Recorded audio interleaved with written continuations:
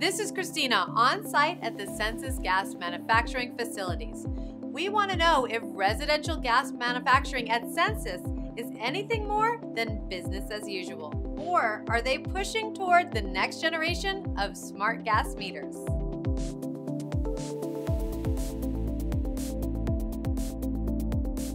So set the stage for me. What is made here? This is where all the Sensis gas products are made. We make a host of gas regulators and gas meters for the commercial and industrial and residential lines. We've been here since 1936. What's really going to set us apart is the differences that we've made in quality improvements and automation improvements. We'll be walking in the R275 line right now. That is the main assembly area, proving, water test, and final assembly and pack out of the R275. So what type of meters are we assembling here? We're assembling our R275 diaphragm meter. It's our flagship meter. We manufacture a little over 1 million meters a year in this process. And while we've been at it a very long time, we are always looking for continuous process improvements. So what's the effect of a process improvement like that? It helps us to process the meters more rapidly. It allows for better accuracy. And the big improvement with this process was an ergonomic flow so that the employees don't have to handle the meters near as much. Here's a great example of one of the process improvements we've put in place. We've taken 63 bell provers and we've replaced them with approximately 1/3 of the Sonix nozzle provers. Welcome to the proving room. Meters come in off the main line and introduce into our acclimation system. We monitor the temperature there into the prover itself. The meter comes in, the test starts automatically. The operators have no time to pick up a meter. All they're going to do is adjust it. The number of adjustments are there, it's a suggestion, and after that, they'll do that, hit the button, goes into the prover. They never have to touch it after that. If it's good, the screen goes green and out to the rest of the line. If in the event that we have a rejected meter for whatever case, it goes into our rework bench and it has to be repaired before it can go into the rest of the line. Using these Sonix nozzle provers, we've actually brought our adjustments down more than half for where we were with the bells. Well, we are clearly talking about a different type of meter here. You got it. This is our ultrasonic meter. It's our Sonix 880. There's no moving parts, totally solid state, nothing that needs repair. It's just going to be the way of the future. And that's where our Sonix IQ is going to come in. Let's get a closer look at gas meter innovation.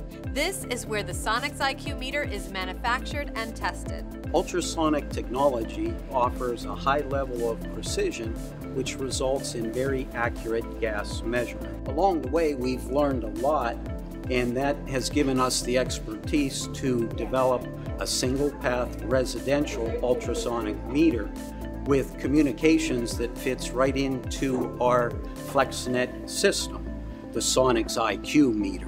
What's different about the Sonix IQ? For starters, you don't have to cobble together a lot of separate devices to create the same functionality. Here we have a residential diaphragm meter and you have to bolt on the radio. If you want remote gas shutoff, you actually have to plumb in a separate device. If you want pressure monitoring, it's still another device. The Sonix IQ meter rolls all of that into one package. Keep in mind that it is still a meter with a whole host of features built into it. Some of those features include theft detection, 20-year battery life, 90-day hourly data log, and a whole host of health checks and diagnostic, continuously monitoring the health of the meter.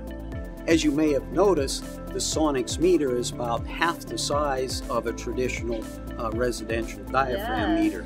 That allows installation in tight spaces, meter closets, as well as meter banks in high-rise apartment buildings. So we're now at the Sensis Gas Test Lab, where I hear the Sonix IQ is put through its paces. That's right, Christina. You'll see our gas meters go through the Sonix nozzle proving station as well as our leak detection machines. After we test our meters in various ways, stressing them by mechanical drops, vibrations, chemical exposure, salt fog spray, we need to make sure they're still reading accurately and they haven't developed any leaks. We have two methods of detecting leaks. We have the helium leak detector, which places the meter in a chamber, sucks all the air out of it, and fills the meter with helium. And then we use a mass spectrometer to see if there are any helium particles outside of the meter, which would indicate that there's a leak. It's a very reliable and repeatable way of determining where the leak is, but it doesn't show you where it's coming from. For that, we need to use our bubble leak detection system.